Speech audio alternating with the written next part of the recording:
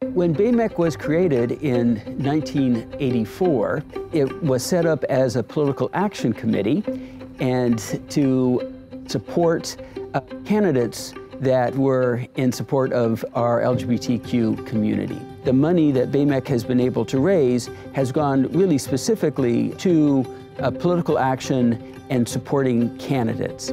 Many people in the community wanted to have an organization that was a nonprofit, that they could have a tax write-off, at the same time working on social justice issues. And because there was a need for a nonprofit to do so much great work in the community, the board decided then to create the nonprofit organization, the BAYMEC Community Foundation. We decided to create a website that would contain as much history as we could.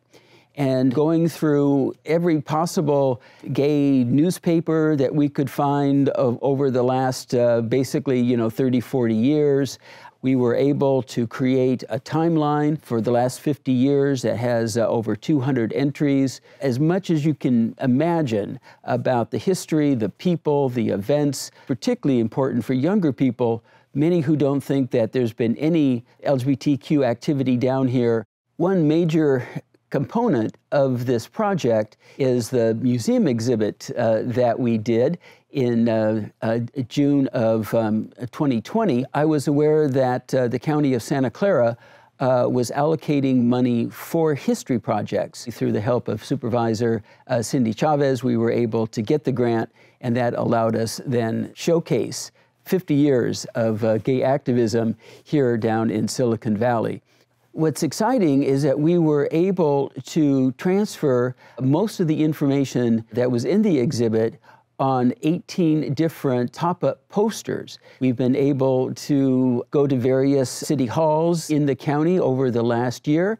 The third part is to do a documentary. 23 individuals all talking about the history of Silicon Valley from the early days, the bar scene, all the way through all the political activism to where things stand now. You can go to the Queer Silicon Valley website, or you can also search for it on YouTube at Queer Silicon Valley.